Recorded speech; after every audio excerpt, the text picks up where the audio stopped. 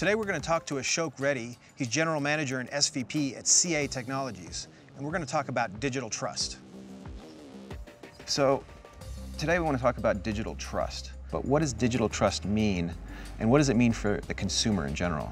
The question is, when you do deal with the business, how do you trust them? Because when you look at what happened with Equifax, many of us didn't give that information to them, but they got it through other banks and others because, of course, of the credit agency. When that happens with businesses, people won't trust them.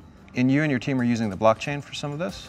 Yeah, people confuse that with Bitcoin, but really it's a technology which powers Bitcoin. Blockchain is something which we call a distributed ledger. So that means if I do some business with you, that business is recorded in millions of computers worldwide, and those things can validate later on. This did happen, can I trust you? Because all these other computers are telling you this has happened.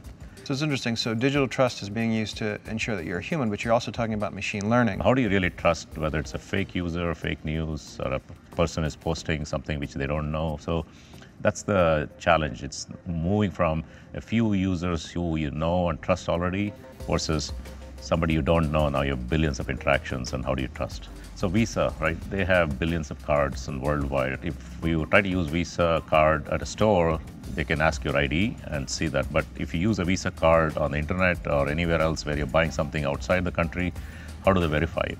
Are they real? Are they bots? Or is somebody else has stolen the card and using it? So the way they do that is applying machine learning. And in fact, we actually from CA provide the technology. The verified by Visa is powered by our payment security, which basically has this machine learning algorithms, which continuously learns based on the different patterns and others. And we do this for billions of people. So the more people use it, more different contexts, the machine learning will be able to learn and help in this sort of approach of building the trust. That's one of the key things from consumers. It's the trust that you actually will take care of them and their data, but also it works all the time, but they also know somebody before they know the industry.